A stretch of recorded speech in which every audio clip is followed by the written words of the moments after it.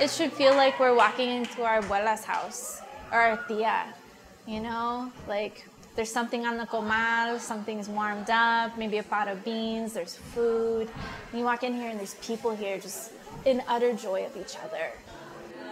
That is the vision that has come to life for Reframe Youth Arts Center in a South Phoenix neighborhood.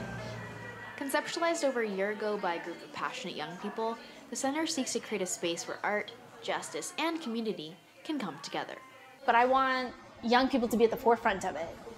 Youth are at every aspect of this, at every aspect of its building, of its foreground.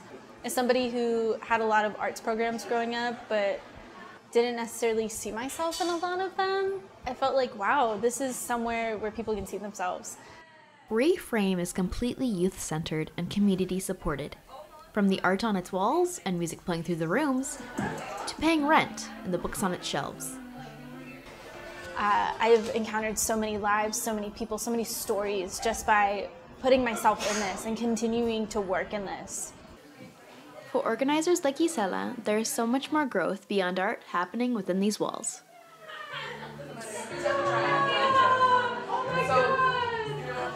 Reframe founders and staff hope to see the center expand well into the future. Like in 10 years, I hope that we have a giant space. I hope that we have a ton of people working with us and growing with us and loving. For Cronkite News, I'm Michelle Elport, reporting.